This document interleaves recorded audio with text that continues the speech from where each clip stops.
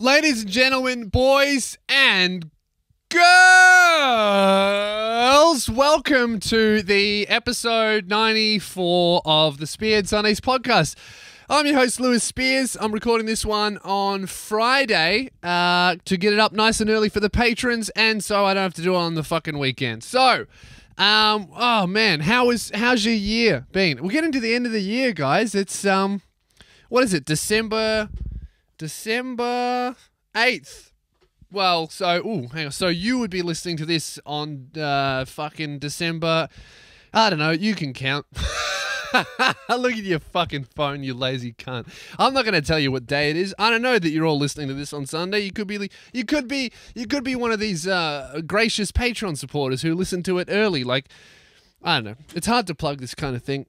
Patreon and shit. Just fucking, if you want to help me out, go for it. If you don't, yeah, you enjoy it for free. So what's been going on? It's the end of the year. How's your year been, guys? Have you had a productive year? I feel like I have. I feel like I've done a lot of things this year. You know what? I realized that I've actually... I can't believe I still remembered this because, you know me, I can't remember my own fucking middle name.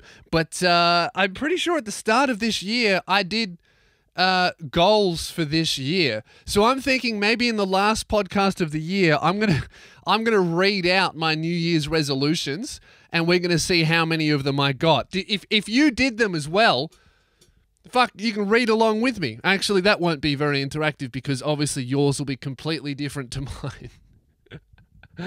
Because mine, I know mine are going to be put on some weight. So if there's a couple of fat cunts listening to this, it'll be lose weight, and it'll just be like, nah, that's the opposite of my goal. I can't relate to this at all. But what will be relatable is both of us have probably fucking failed, haven't we? I'm still a skinny cunt, you're still a chubster, but hey, let's enjoy this podcast. So I'm in the radio studio today. We just finished the last show of the week. Got some good news about the Luke and Lewis show that I cannot reveal for now, but I don't even know why I brought it up, so I'm going to talk about something else. You see that fucking Milo Yiannopoulos came to Australia, huh? The alt-right provocateur, the Nazi, or so they say. He's a bloody, you know what he is? He's a bloody Nazi, even though he's gay and Jewish and married to a black guy and British. He's a fucking Nazi. It's, you know what it is? So this cunt, I don't even know why I'm explaining who he is. You all know who he is. He's the fucking dude who's gay. So the people on the right wing go, see, we're not homophobic. We like this guy. He takes a couple of dicks and, you know, he reckons Muslims are evil. And then the left are like, we can't really call him a homophobe because he is gay, but we're going to do it anyway, you bloody homophobic dick sucker. So it's just, you know, he's just the token guy, no matter what side of the fence you're on. And I, you know, like anybody on the fucking internet, I watch this cunt, and I think he's kind of funny, and he makes some good points, but I just don't understand everyone who takes this guy seriously at his word. Like it's just classic what the news does. He'll say a joke, and then they'll take that joke and be like, oh, this is his fucking opinion. Or he'll say an opinion and then they'll be like, no, he's just fucking joking. I don't know. But anyway, long story short, he's doing a fucking tour of Australia, and Australia's just losing their mind. The media is, and everyone's protesting the guy, and then all the right-wing people are showing up to the shows. Yeah, fuck you, lefties. So, you know, I thought, well, I kind of like this dude. I read his book. I quite enjoyed the book. So I thought, I'll check out a show.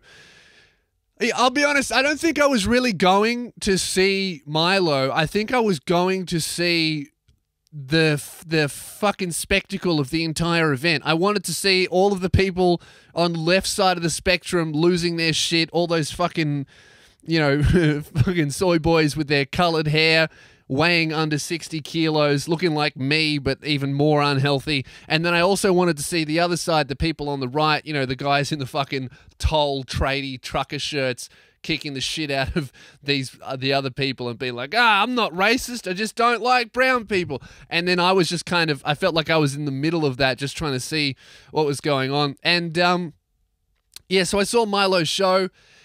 It was all right. You know, I was kind of expecting you know what, the news and the protesters and even the people who were supporting him, all of that mixed together made it sound like it was going to be this fucking horrifically controversial, racist, extremist, right-wing rant that'll at the same time destroy political correctness and kick Muslims out of the country and be really homophobic, but also all the right-wing people will be like, yeah, we fucking found our savior. And you know what? It was just, you know, kind of interesting. And it wasn't that edgy either. Like everyone, all there was, what was great was the protesters. Like, man, I wish I can get to a point where people are protesting my shows. Like, that was fucking cool to see. So what happened was I had my ticket. I got an Uber there.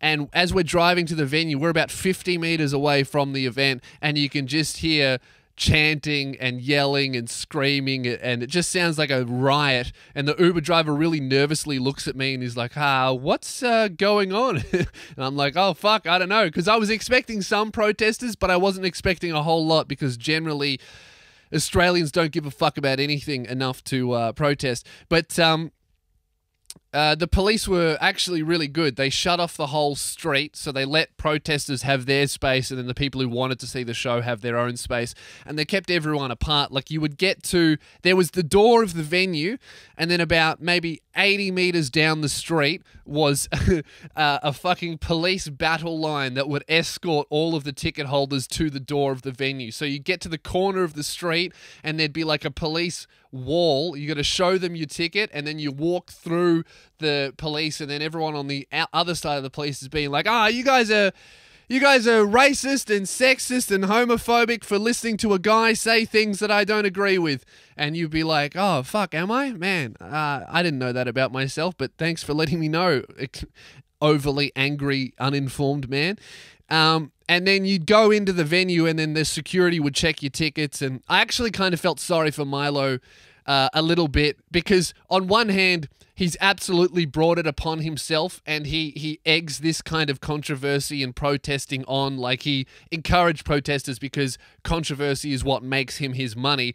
But then also on the other hand, like, I don't know, I couldn't picture myself getting ready for a show where every single person in attendance has to have their bags checked and go through metal detectors and have pat downs, because the whole time I'd be getting ready to tell my dick jokes, I would be thinking about every time I've gotten into an arena with a bottle of water, or I've walked through to a music festival without having my bag checked, or I've gotten into a prison system without having my fucking anus feeled out to see if I've got a knife hidden for one of the inmates. And I'd be like, man, if somebody really wanted to bring in a knife to stab me, they could definitely fucking do it.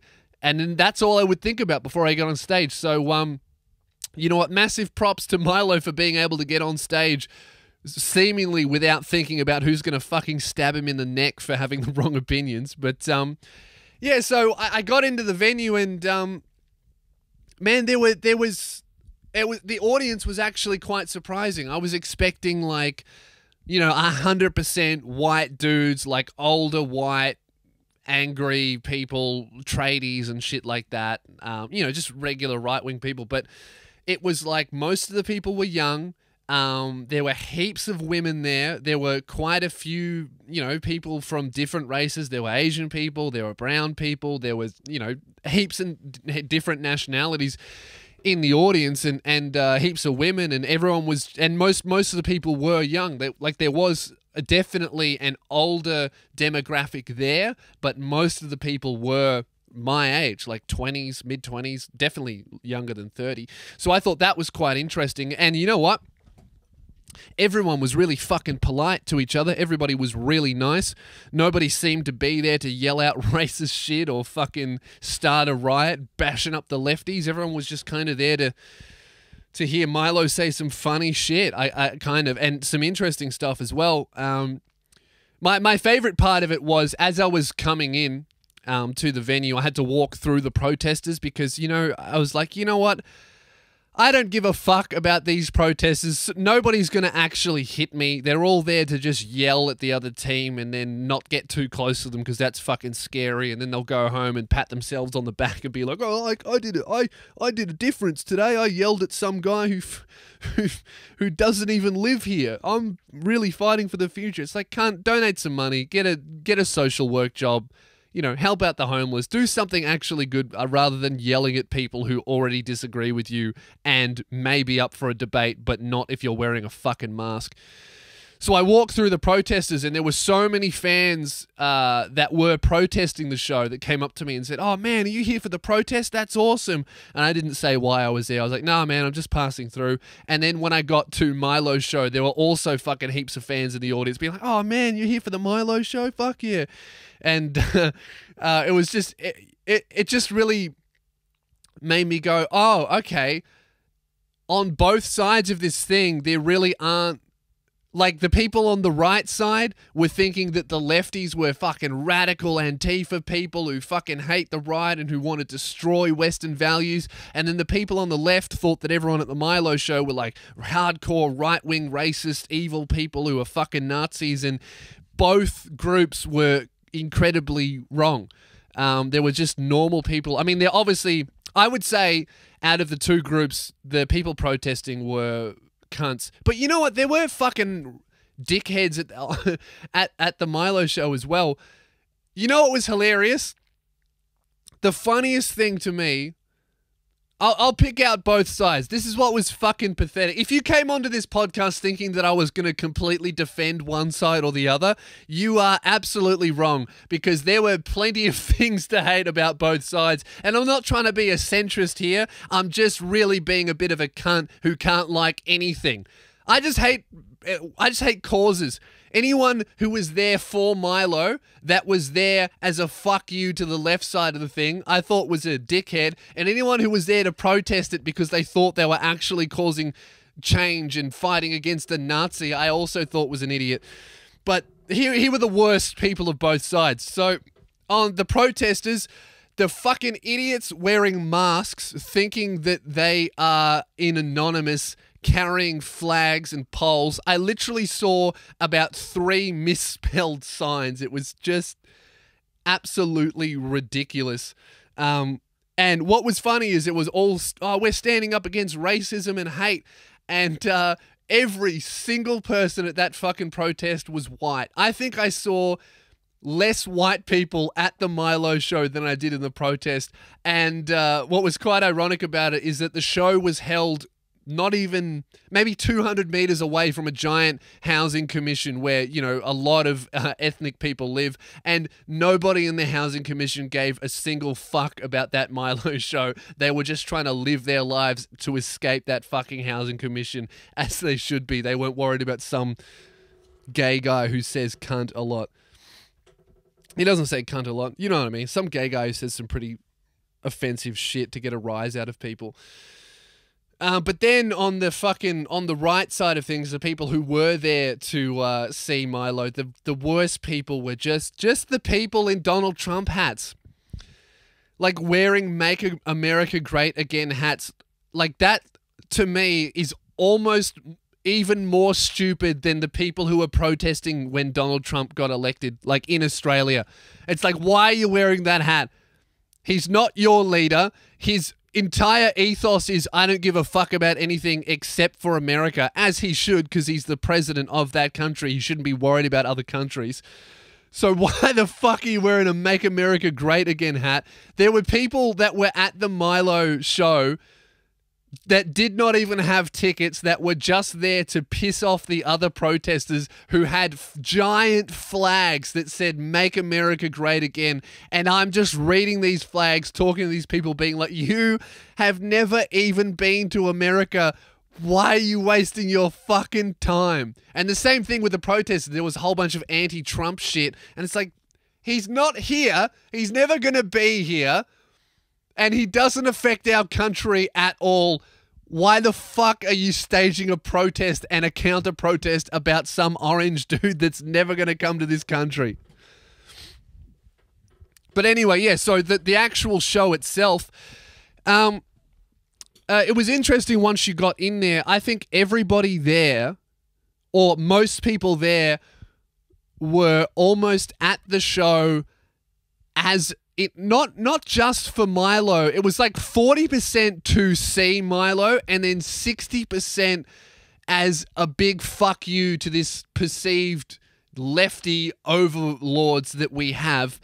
And yeah, so Milo gets on stage anyway, and I was really interested to hear him talk because I've only ever experienced his stuff. Like, I've seen a couple of talks on YouTube and lots of clips as well on YouTube and Facebook, and he's pretty funny, and he makes some good points when he's not overtly trying to be offensive on purpose. So I was really interested to see what his talk would be like, and if it would be as offensive as the protesters were saying, or if it would be as controversial as his supporters were expecting it to be. And you know what? I think everybody was kind of wrong. It was nothing out of the ordinary. Like, do you know what I mean? Like, nothing shocked me. He didn't say anything that was too fucked up or anything too racist or homophobic or controversial, and yeah, and I think that goes for like both sides. Like, his supporters, I felt, were expecting some giant fucking, oh my God, I can't believe he said that in Australia. And then I think the protesters were like, oh, expecting him to say something hectically racist or homophobic, and he just kind of got on stage and he did just a fairly reasonable talk. I mean, thinking back on it, I think the most controversial thing that he said was Aboriginal art is shit. And, you know, I mean, I disagree, but also that's an opinion about art. Like, it's definitely a style of art, and I don't think to say that it's crap is particularly racist. It's just an opinion about one culture's art. Like, I actually think Aboriginal art is quite cool, but what's a shitty culture's art? I would say that Picasso era of surreal art, I think that's fucking shit. And I don't know, what's Picasso? Is that Italy? I know that's fucking wrong. Wherever the fuck Picasso's from, that, you know, that whole culture that he inspired, I think that art sucks.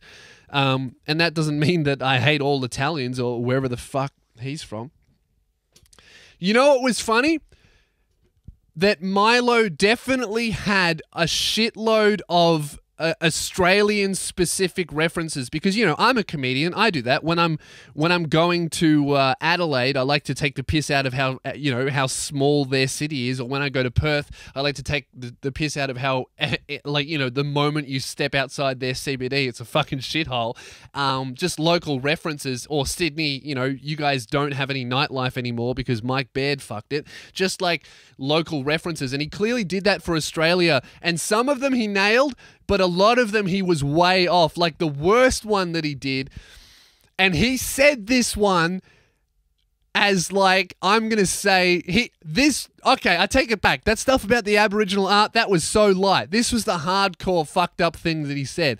He said that Marmite is better than Vegemite, and Vegemite tastes like shit. And no joke, he got booed by his own audience. The whole fucking theater booed at him, and it was like this moment where he was on such a roll, saying all these political points and all these kind of controversial jokes, and everyone was like, fuck yeah, we love Milo. And then he came out with like his haymaker of, oh yeah, and Vegemite sucks, and the whole crowd was like, whoa, whoa, whoa, whoa, okay, say what you like about Aboriginal art, say what what you like about Muslims and our politicians and how we run our country, but don't you dare come to the golden land of Australia and try and tell me that Vegemite is worse than Marmite, you fucking pom. Go back to your own country. Fuck off, we're full. Like the whole crowd. He just lost the entire crowd by saying Vegemite sucks. And that was what I thought was the funniest thing. Like, that was the most controversial thing that he said, and he probably wasn't even counting on it. And the boo was so loud and so strong that it shocked him. And then he was like, oh, maybe they're joking and this is something that I can roll with. And then he kind of tried to say it again and argue why Marmite was better, and he just got lost in the boos again. I think he got booed twice for it, but it wasn't like a malicious thing. It was like, oh, fuck off, you're just wrong, man. Stop talking about Vegemite being shit. We don't agree.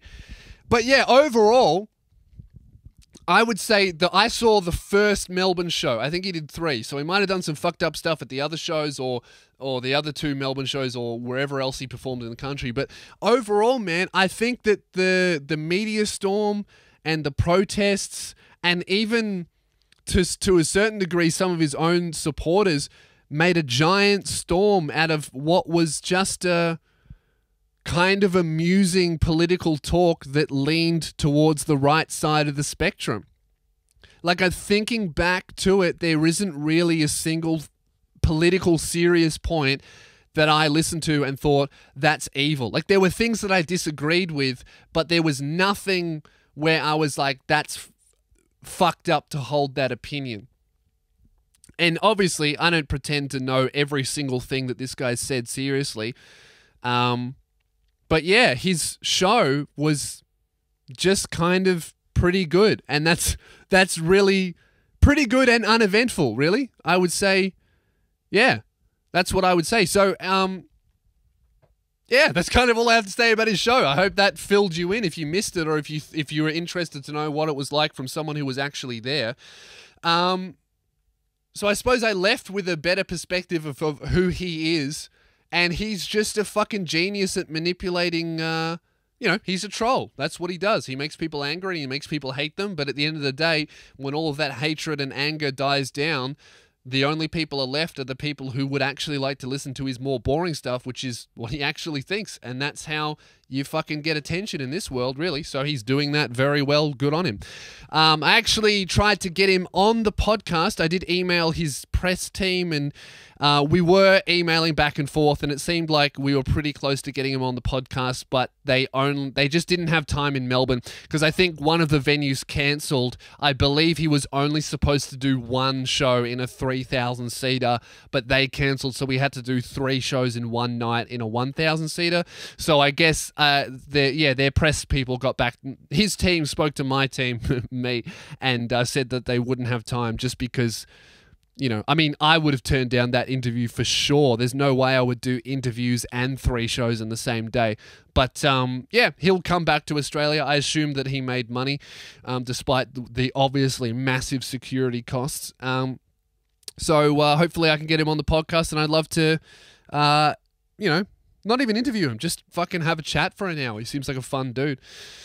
So yeah, sorry to disappoint you if you think he's fucking evil, and also sorry to disappoint you if you think he's the edgiest person on the planet. He was neither. He was just kind of a right-wing dude that said some funny, fucked up jokes.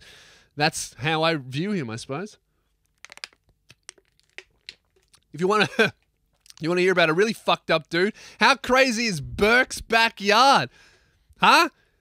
If you haven't heard, is his name Ray Burke? The guy who hosts Burke's Backyard, which was his gardening show in Australia from, when was it?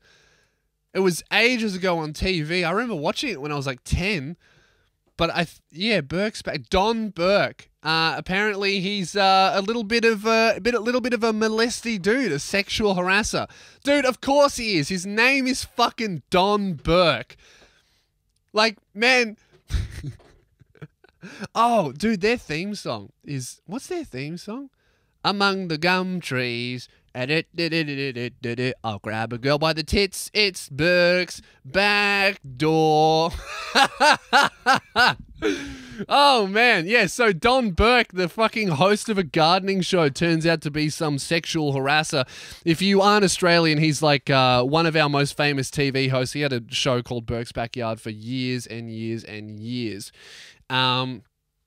It was recently unveiled. A whole bunch of women came out and said that he sexually harassed them or grabbed them in places they didn't want to be grabbed, or, you know, the usual fucking Hollywood in the 70s type stuff.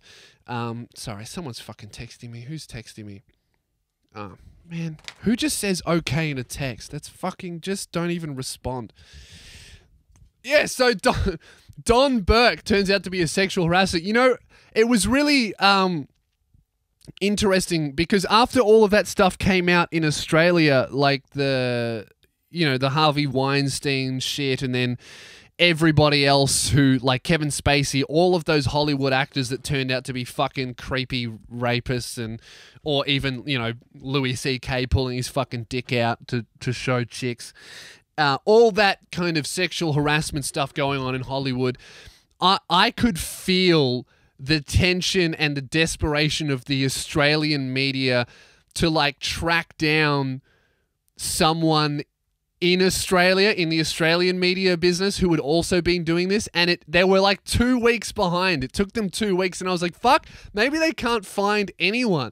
Because you know, being in this business, I spoke to a few girls who got emails from like 5 journalists literally asking, hey, you know, Michelle, have you ever had a male sexually harass you in your time in this entertainment business? If so, contact me here at news.com.au. And I was just thinking that that's so fucking pathetic that, like, the news doesn't give a fuck about this sexual harassment problem that exists in this media industry that clearly isn't as big as they're trying to make it out to be. Not saying that it doesn't exist, but it's not like a fucking epidemic. Like, I work in the media, in the radio station, and it's not like you walk through the office and guys are like, hey, how you going, darling? Pinching girls on the ass and slapping them on the bum for handing in fucking invoices.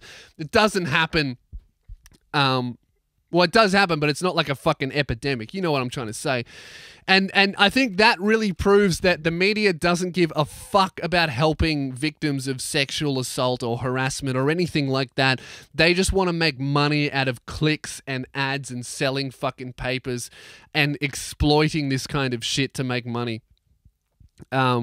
Clearly, because they're emailing people, and instead of going, hey, if you've experienced sexual harassment, maybe you could talk to a therapist or go to the police, they're like, hey, if you've experienced sexual harassment, contact me and I'll write it up and put it online, and then we can have a 6-month debate over whether or not you're lying for attention, and then there will be no court case. We'll just ruin the guy's life regardless of whether he's done it, and we'll ruin your life regardless of whether you're a real victim or not.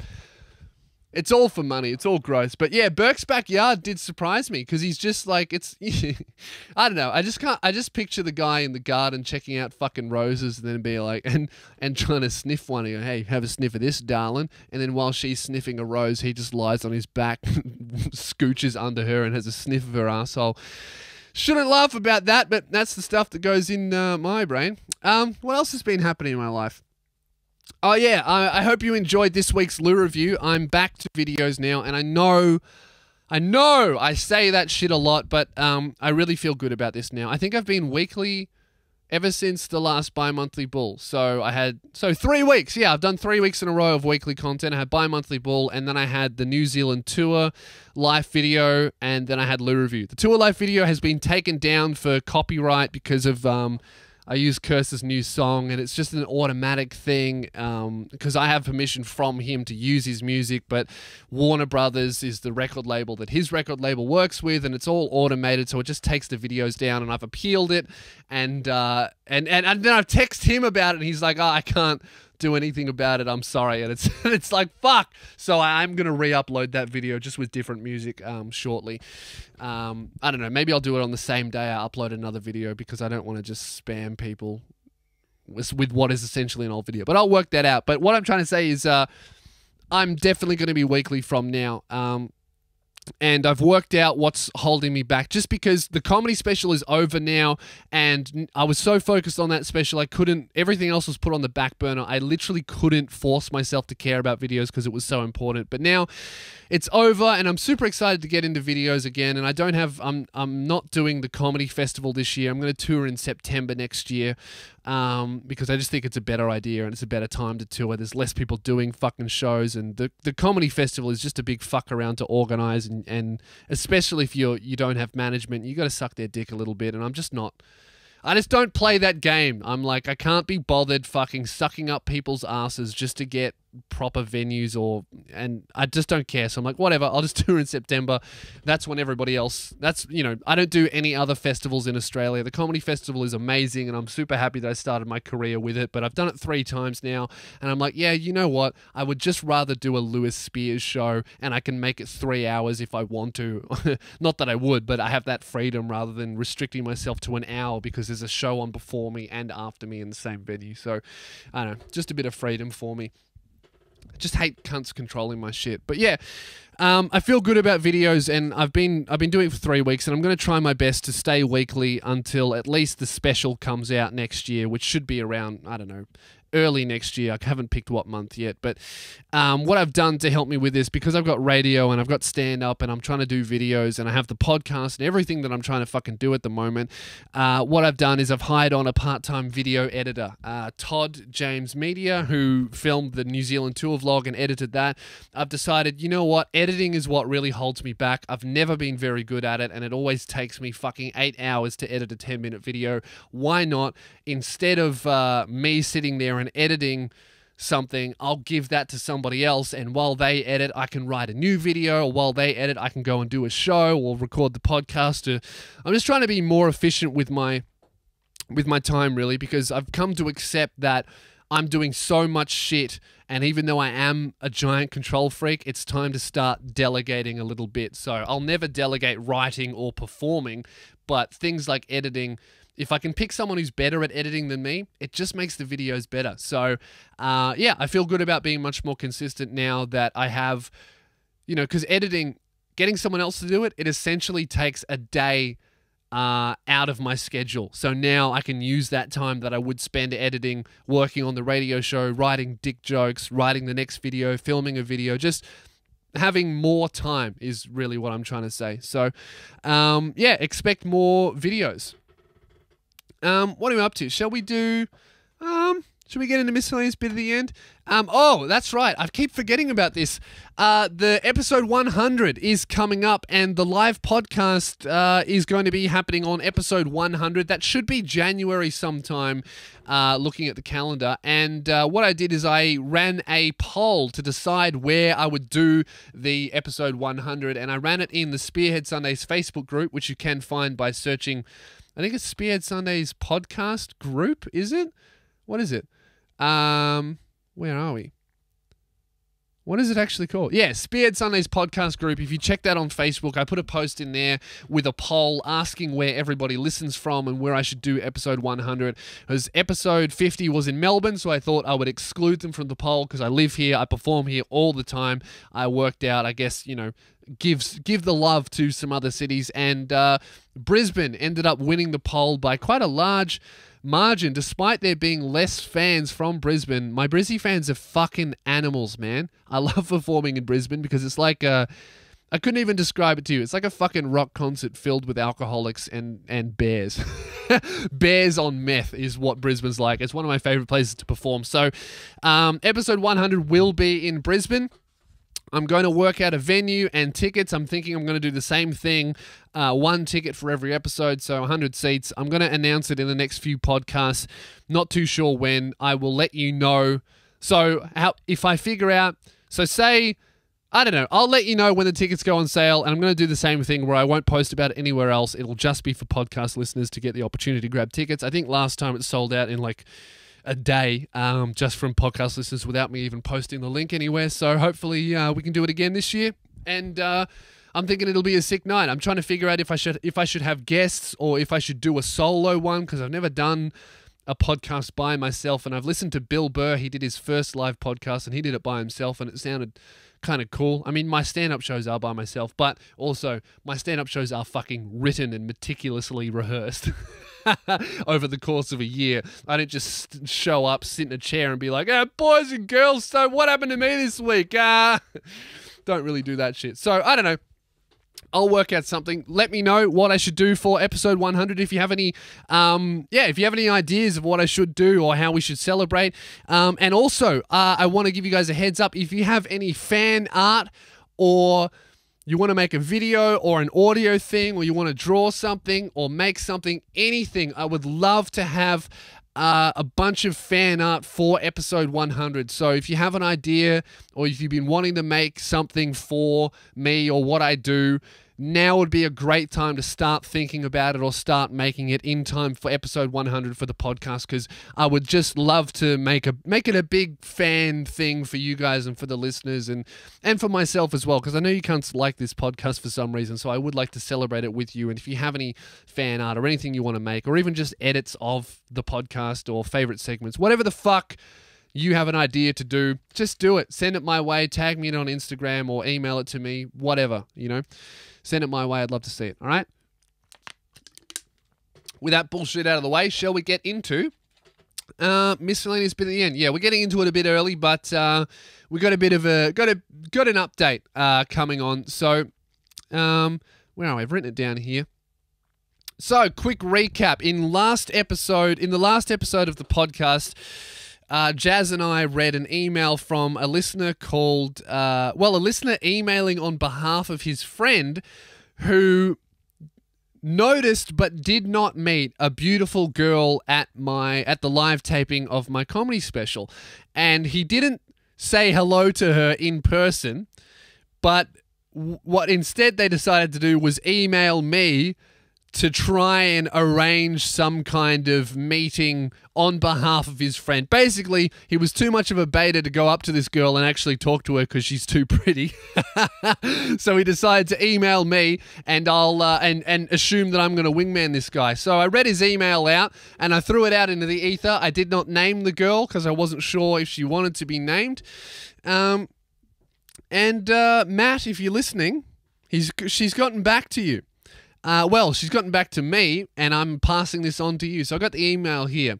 The subject line is, I'm apparently now known as Mandy's daughter and Matt's future wife. So that's the subject line. This is from the girl. Does she say her name in this email? I can't work out if I should reveal her name.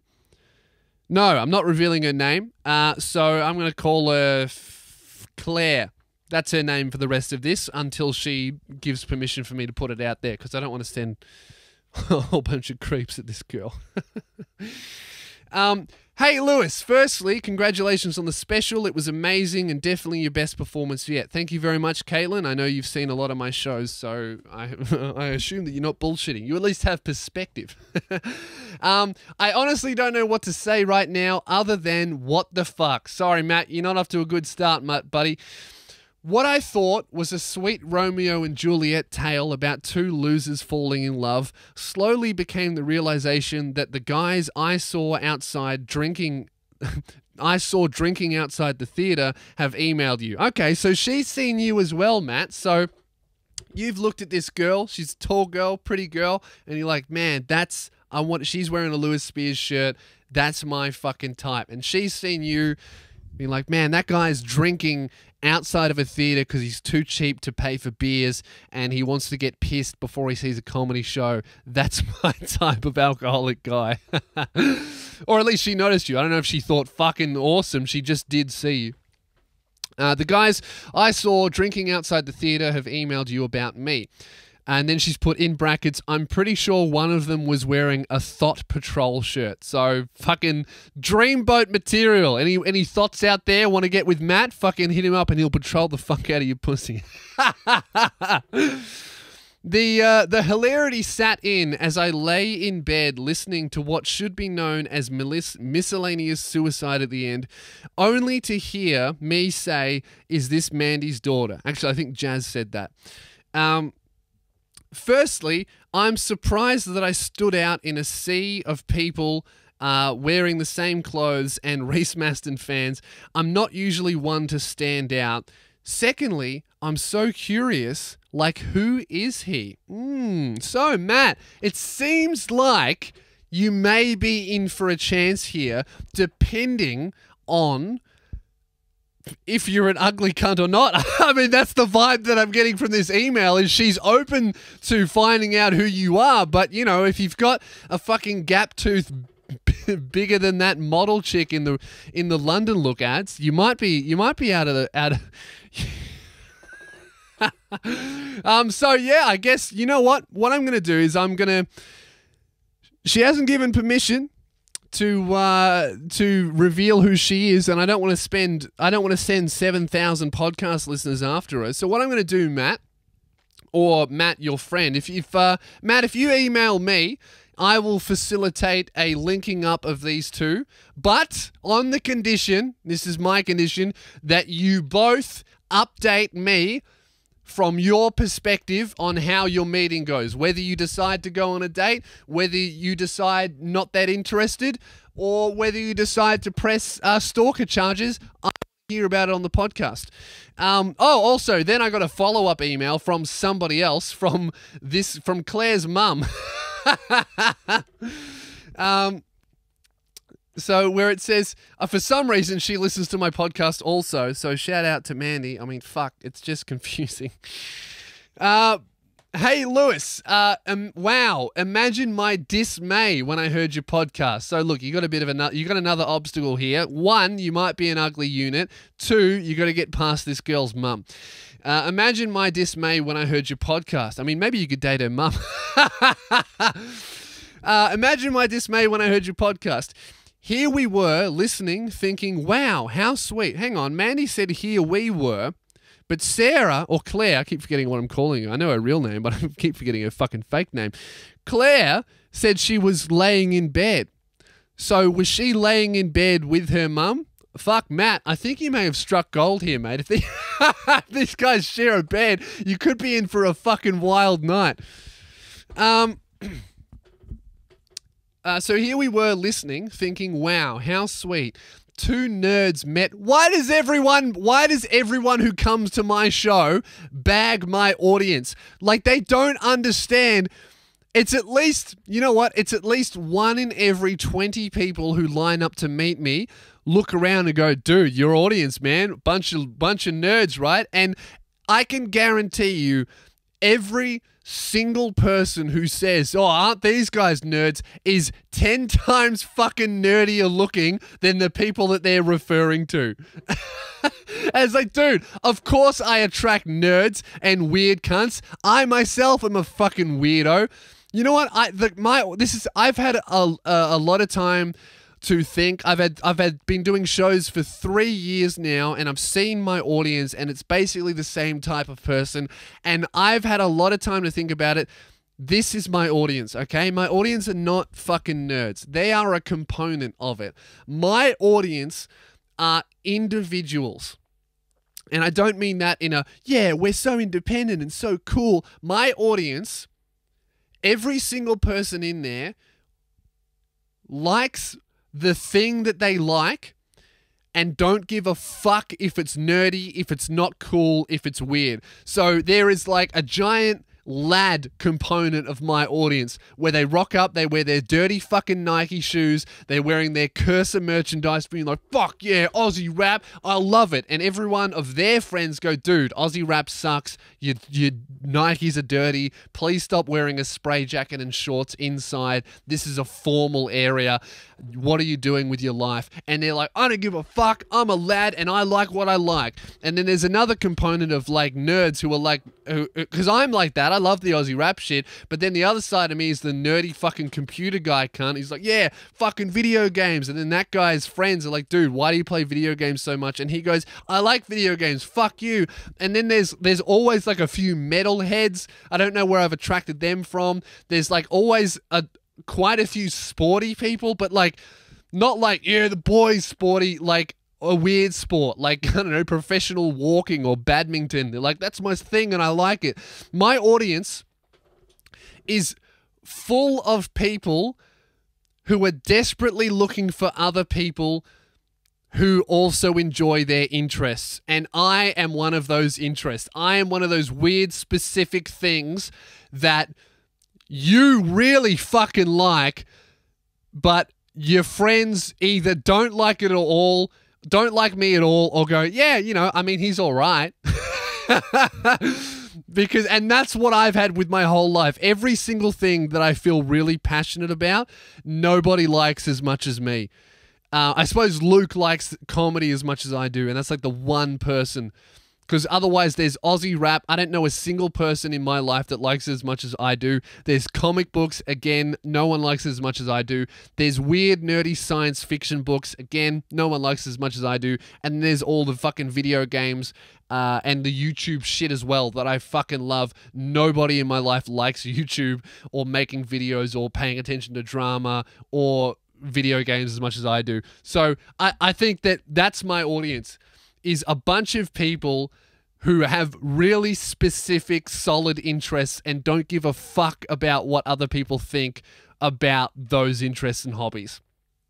And that's why when you come to my show, you look at other people and you go, oh, there's fucking lads here, as if they don't like comic books. And then the comic book nerds go, no, then the lads go, oh, there's fucking comic book nerds, as if they don't like cursor and stabbing people at a train station.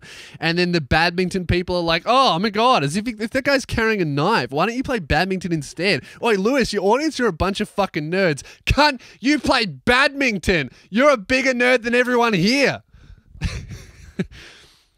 What am I doing? Oh, miscellaneous bit at the end. That's right. Where are we? I've just completely lost where I am. Oh, there we go. Here we are listening, thinking, wow, how sweet. Two nerds met and exchanged glances at your show. And yeah, that's a perfect point. Now I'm yelling again. Mandy is a fucking mum. Okay, she's a mum and she listens to my podcast and comes to my shows. Mandy, if you can fucking bring 3 friends that are in your age bracket to my shit and then have a conversation with them about how much they liked it, then and only then will I let you call the rest of my audience nerds. But until then, you are the one with the weird fucking interest in this situation, and that weird interest is me. Blah, blah. How sweet. 2 nerds met and exchanged glances at your show. Then we heard the words, wait, is this Mandy's daughter? Well, it sure sounds like it. Matt, was that you and a mate throwing back a sly one when we pulled up? I assume that means drinking outside the theater. Matt, was that you drinking outside the theater when we pulled up? Or were you the classy dude eating fish and chips on the stairs? Or were you the one with the Putin t-shirt? Or I know Roman got her number. Dude, how many fucking people are hitting on this girl when she comes to my show? I fucking told you, if you listen to episode 50, I did this with my audience. It's like lads, nerds, weirdos, and then one gorgeous girl who has no other girlfriends that like my shit. Every show I do, there's one, and I'm pretty sure this girl was it, because evidently as soon as she walked in the fucking room, my entire crowd was like, I gotta get her fucking phone number. Man. Dude, that's why I'm so happy that I'm not like, I do not envy girls who are like 11s. Couldn't be bothered fucking turning down that many dudes everywhere I went. I know Roman got her number. Seriously, why didn't you say hi? There's always next time. Hello to my mini fan club. Hugs, Mandy. So, yeah, look, man, the vibe that I'm getting from that is, if you're not an ugly cunt, I think she might be interested. So email me, I suppose, Matt, and I will forward on your contact details and a little bit about you to this mystery girl. And if she's interested, you will hear from her. Either way, both of you need to give me an update in exchange for this middleman dating services. And if you get married, I expect to be... actually, I can't be fucked being the best man. I'm not going to do anything at your wedding. I'm sorry, guys. Couldn't be fucked. I don't know what I'm doing in 5 or 10 years. So, Yeah, I mean, I'll do it if you pay me. Yeah, all right, guys. I got to cut it there because I need to fucking leave. I got to get out of this radio station because I'm promising myself that I'm leaving here at fucking... I left at 9 p.m. when I put that Lou review out, and it's just way too much.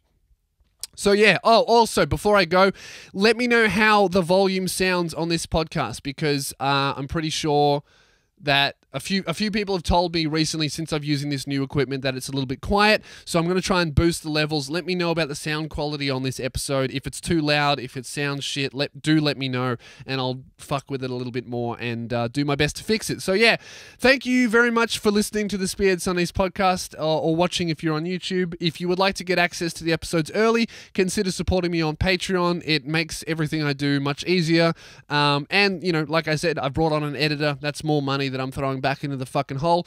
So if you want to help my content get better, more consistent, higher quality, and also keep me from being homeless, which is a key component of my career, support me on Patreon. You get early access to everything, cheaper tickets, cheaper merch, free merch, you know. There's a bunch of rewards. Check it out. Just Google Lewis Spears Patreon. And yeah, thank you very much for listening, guys. I will talk to you next Sunday, and I hope you have the shittest one ever.